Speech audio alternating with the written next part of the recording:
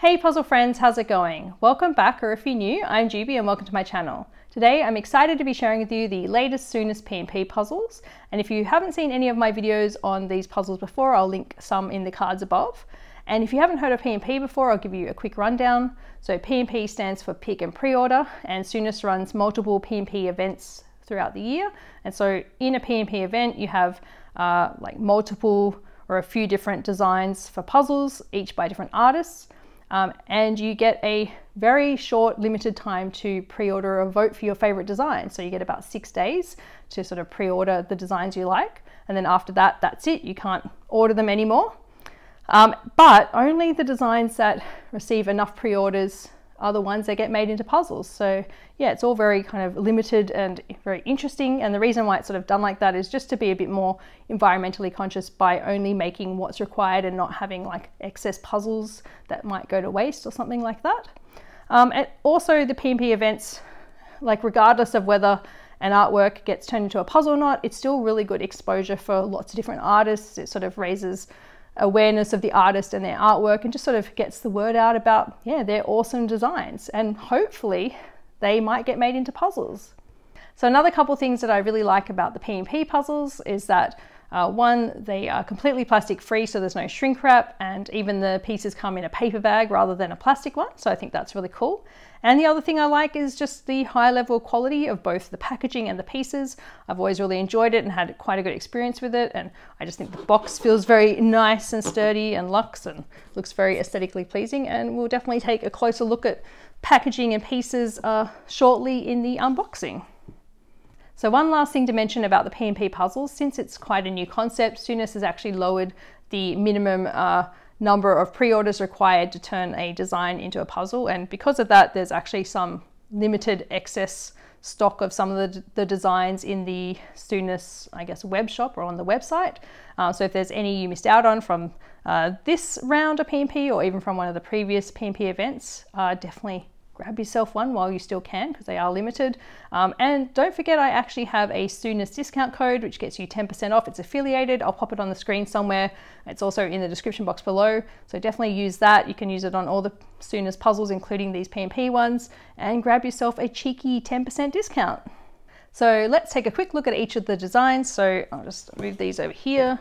And take a look at the first one. Also, for each of the design or the boxes, it's just got part of the image on the like front and the sort of sides, but we do have like a whole image on the back, plus there's a poster included, so but you'll get to see that in the unboxing. But this one is called Electronic Fantasy, and it's by the artist Rowon, who's actually done a couple of the previous PNP puzzle designs, and she's been quite popular, and I totally can see why, because her designs are just really cute and colorful and always really full of fun, interesting, exciting details, and this one's no exception. So yeah, like the name suggests, it really is like an electronic fantasy. It's this cute girl with green hair and her cat sidekick. I feel like maybe a kindred spirit, but she's sort of like maybe in a giant spaceship or something. I don't know, like she's just in amongst all these very kind of retro vintage looking electronic things, like old monitors, old gaming systems, like consoles. There's like a Game Boy, and there's like Tamagotchis. There's even a gramophone and a rotary phone. There's lots of like like boom boxes and what do you call them? Cassette tapes, but also like the thing you put in a VCR, a video cassette tape, I guess. Yeah, and all sorts of like different electronic screens and recording devices, and yeah, there's just heaps going on. So I don't think this is going to be at all boring. It might be a bit challenging because there's just like lots going on and lots of colors and some similar colors and things, but I think it looks pretty fun. So yeah, I think that'll be a cool one to put together. And then this one here, it's really colorful and bright. This one's called Avant Arcs, and it's by Konaševská. I hope I pronounced that right.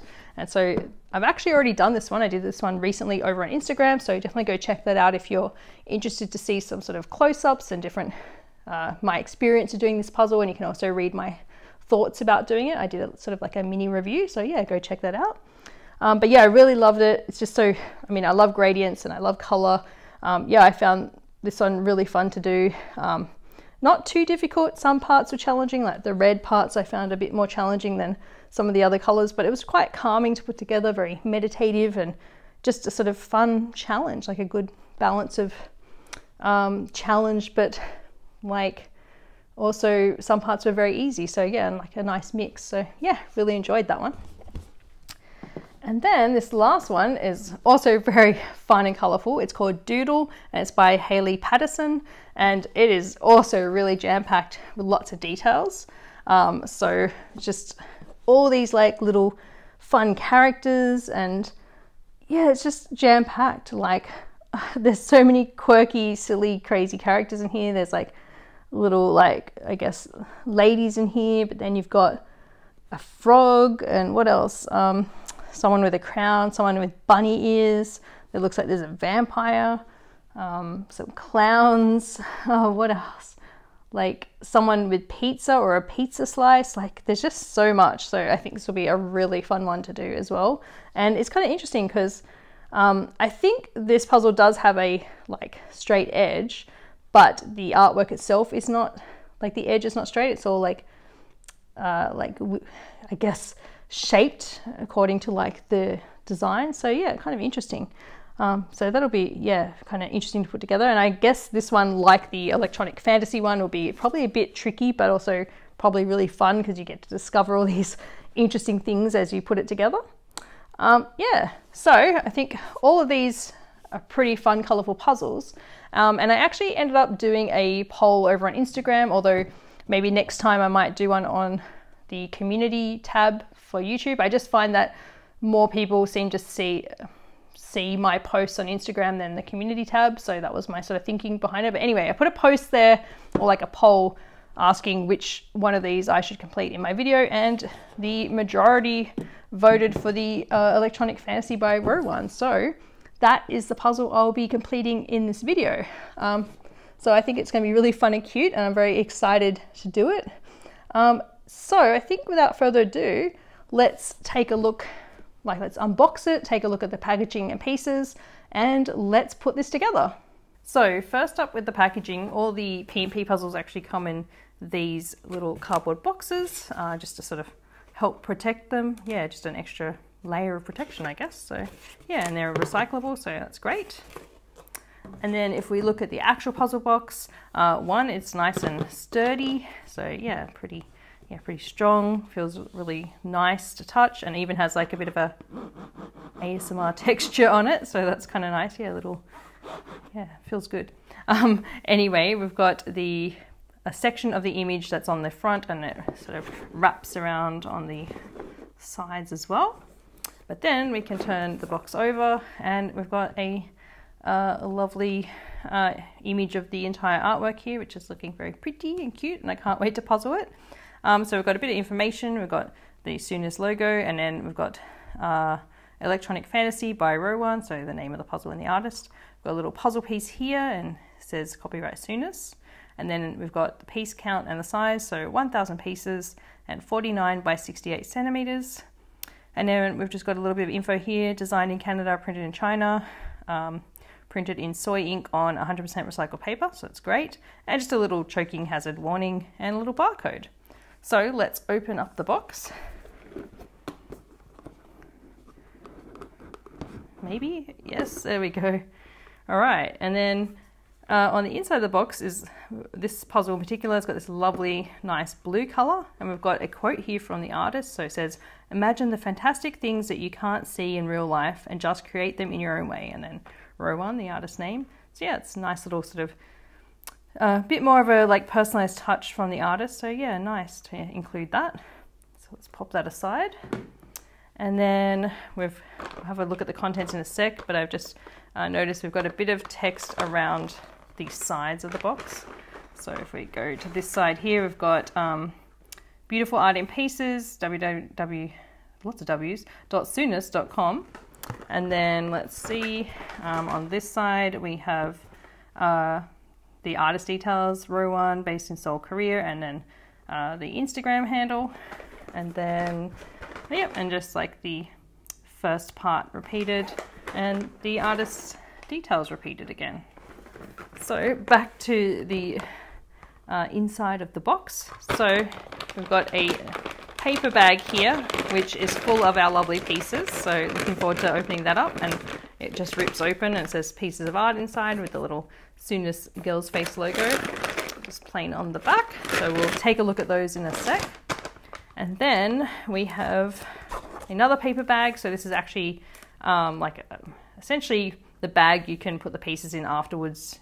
Like if this one gets all ripped or you don't want to use it, like once you open this one, it's not really sealable again, so you can then transfer the pieces into this.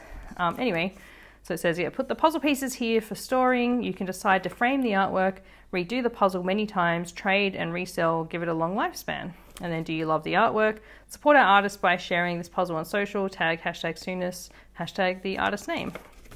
And then a little girl's face logo. So yeah, it's just like just opens up and you can pop your pieces inside. So that's nice. And then we've got a few more things in here. We've got a really nice, like sort of thick and very like, yeah, I don't know what you call it, like a UV finish, like postcard of the artwork. So you can actually use it as a postcard if you want. It's got the room for writing and the address and the stamp. So that's kind of cute. Although of course, you know, I guess for me, I'd probably like, you know, stick it up on like a board or frame it or something like that. So yeah, it's a cute little, nice little collectible kind of touch, I think. And then we have a poster. Don't know if it's gonna fit on screen, maybe. So yeah, nice, almost, pretty much. I don't know which way to put this. Almost fits, pretty much, yeah. And that's really nice quality as well. It just is like a nice thickness, not too flimsy, and it's a really nice size actually. It's kind of like, what, it looks about 2 times A4. What's that? Is that A3? I always get mixed up. I think it's roughly about A3. So yeah, a nice size, big enough that you can like see a lot of the details quite clearly, but not like a monstrous poster. And then the reverse is just white. So yeah, definitely that is going to come in very handy. And then the inside of the box is that lovely blue color again, and we've got the Soonness girl's face logo. So let's open up the pieces and take a look at those. So I have emptied out all the pieces and they're looking really nice. So I guess let's grab one and take a closer look. So the back of the piece is a nice, I guess, grey board, blue board, kind of more grey, I guess, grey board backing. So there's no backing paper, it's just the cardboard, but yeah, looks good. And then the thickness is, yeah, really nice and thick, kind of almost chunky. Yeah, feels really nice to handle, feels very sturdy, like wouldn't be easy to bend this at all, not at all flimsy. So yeah, really strong. So I think these will be really nice to puzzle with, just very nice to handle. And then the top of the piece is fairly smooth. It does have a very subtle pattern, like almost like a little, if I look in the light, like a really subtle sort of crosshatch, like linen finish. But the piece almost feels a bit more, I don't know, just very smooth and plasticky or a little bit waxy or something. But yeah, really nice. And it's almost matte, like if I move it around in the light, it only catches a very slight amount of light on it. Like it's almost matte, but there's a teeny weeny bit of sheen. And again, that's going to be just dependent on the type of lighting you're working with. So, but I don't think you're going to get really much glare at all or much reflection on these pieces. So yeah, I think they'll be really nice to puzzle with. So definitely excited to try these out. And then, yeah, I guess let's look at what piece shapes we have. So of course we have a 3-tab one here. We have 1 tab. We've got 4 tabs. What else do we have? 2 tabs, or one of the 2-tab varieties. Another one with 2 tabs. Of course, we have edge pieces as well. And I don't know if we have a 0-tab one. Let's have a bit of a quick rummage. See if I can spot any. But either way, like we've already got quite a mix of pieces, like piece shapes, so that will definitely help with like avoiding false fits, I think. Okay, concentrating on finding a 0-tab piece. I haven't seen any. Okay, I'm not sure we have one, but yeah, like I said, we've got plenty of variety as it is, so that's great. And from my experience with the Soonness PNP puzzles, there's been, I think, like 0 or really few false fits, so I've been really impressed with that. So yeah, hoping that will be the same with this. So yeah, it'd be interesting to put these, to work with these and sort of see what they're like. And so before we, I guess, get into putting this together, and this is a little bit stuck, but not definitely cut through, just a couple pieces that weren't fully separated. Oh yeah, I guess the quality of the pieces has been quite good. I haven't really seen anything damaged. I mean, it's not unusual to get a little bit of damage even in brand new puzzles, but for the most part I think these are all looking very pristine and very nice, and haven't seen any bent pieces, but I'll let you know if I do find any or if there's any issues. But yeah, before we go on to, I guess, how I'm going to tackle the puzzle and actually doing the puzzle, I thought we'd quickly have a, do a comparison with the pieces from the last round of PNP puzzles, because these are quite different actually. So I've got a few pieces here, so I guess we'll just pick up this one. So the previous ones actually had backing paper, which I didn't mind too much. Like normally I'm not a big fan of backing paper, but the paper didn't seem to cause too many issues for me personally. But yeah, so the new ones, they don't have any backing paper. And then as for thickness, I'd say they're both quite thick, but I don't know if you can see this, hopefully, and hopefully it's not blurry, hopefully it's in focus. The new one, which is this one, is a little bit thinner than the previous one. So the previous pieces were great, and they fit really nicely together, but then when it came to actually taking the puzzle apart, they were quite fitting like almost a bit too tightly, so it actually became a bit of a task to undo the pieces in order to like not split the layers of the piece or damage the piece. So you had to be quite careful, and it was quite time consuming to undo the previous PNP pieces. So I'm hoping that now that these new ones are a little bit thinner but still thick, we might not have that problem. We'll see. Yeah, so it'll be interesting to find out like how the fit is, how tight it is, or if it's a bit looser than the previous PNP puzzles. But yeah, so very slightly thinner, I guess thick instead of completely chunky. So yeah, but still, yeah, but the new ones are still very thick. And then the surface is, yeah, I think pretty much the same, like that same sort of very smooth, almost matte feel, with just a very subtle bit of texture. So yeah, they're pretty much the same. Yeah, so I guess the main differences are slightly less thick now and no backing paper. So yeah, I guess we'll see like how those differences are gonna like affect puzzling this time around. Yeah, definitely interested to see how that works out.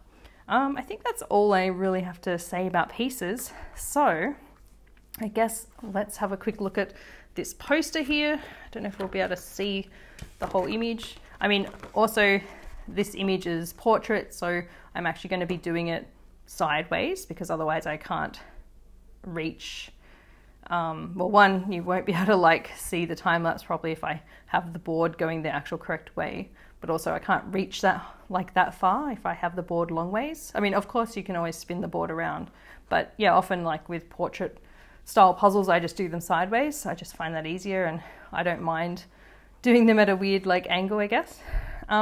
Yeah, so this is a very like detailed, yeah, jam-packed full of details puzzle, but there are still like distinct sections. So, you know, like we've definitely got like the yellow of her shirt and her blue jeans. So hopefully like and her hair and stuff, and maybe even the telephone, her sneakers. So I don't know, might be able to find those bits, and even like the cat and like the gramophone, but I feel like it's definitely going to be quite a tricky puzzle because there's so much like little details and all the electronics going on, and even on the floor. So, and I remember from the last time I did a Rowon puzzle, which was the last PNP video actually, I like when you look at the picture like this, it looks quite clear. But then when you're up close and the picture's more zoomed in on the pieces, when you look at an individual piece, it can be quite tricky to tell where it goes and it can look quite abstract. So yeah, I feel like we're probably going to have that issue with this as well. And it's going to be quite hard to sort by colors in a lot of areas because there's just a lot of color everywhere. So yeah, so it might be more of a case of just picking up a piece and trying to sort of study the picture and then see where it goes, except for some of these more like blocky bits of color. So I guess what I'm saying is I'm more or less going to play it by ear and just see how it goes, and I guess partway through I'll let you know how things have gone and if I've picked a different strategy or anything like that, or if I've decided to do things differently. Yeah, so I think without further ado, yeah, let's get into some puzzling.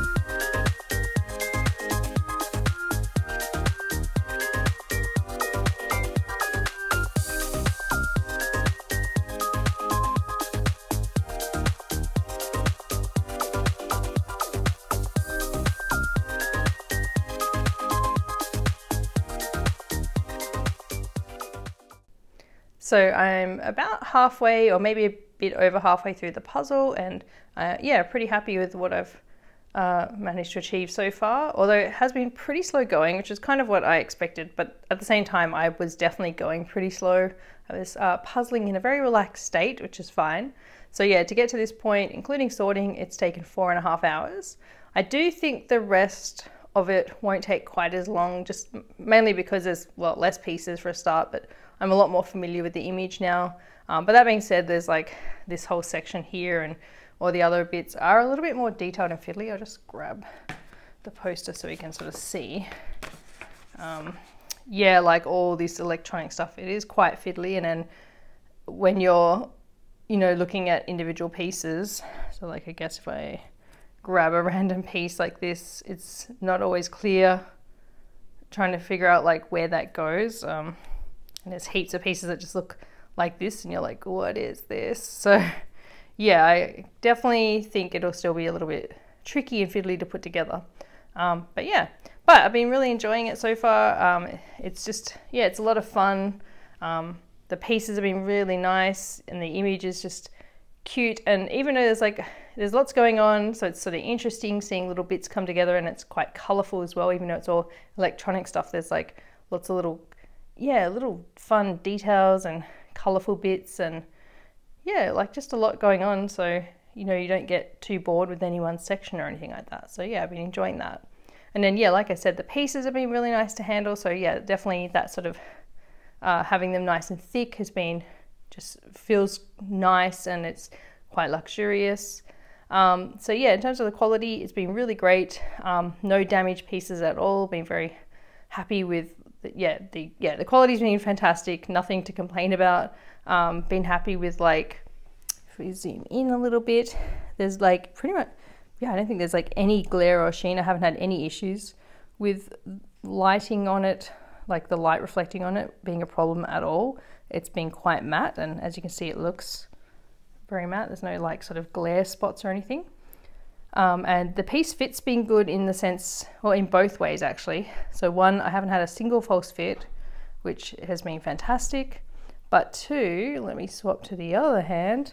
If we go to pick up sections, let's see, you can gently, if you're gentle, you can pick up reasonable sized sections. Some do crumble, like if, you know, weigh this around, it'll probably crumble a bit, maybe, or maybe not.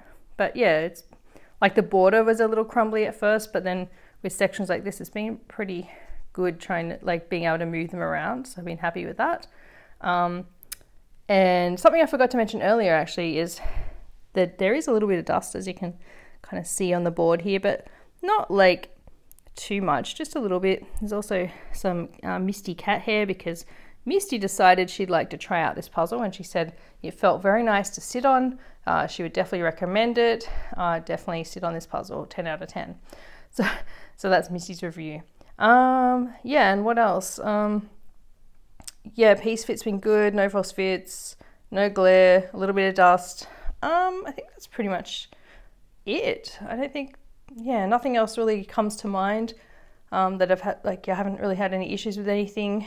I was missing a couple of border or edge pieces, but I did rummage through the box and found those, thankfully.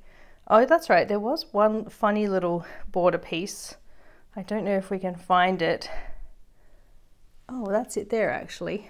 Okay, I don't know if you can see this. Let's see if we can pull it out. So I don't know what its deal is and why it's so funny and weird. Maybe just something with, I don't know, okay, I can't pull it apart, but can you see how that's a weird shape? Like it's a one piece kind of made up of these two like weird half bits. So yeah, that was funny. That was like the only kind of weird quirky piece. Don't know what it's about, but I kind of like it. It's kind of interesting and cute. Okay, anyway, I think I've said all I have to say. I'm just rambling now. So I guess I'll see you once I've completed the rest of this puzzle.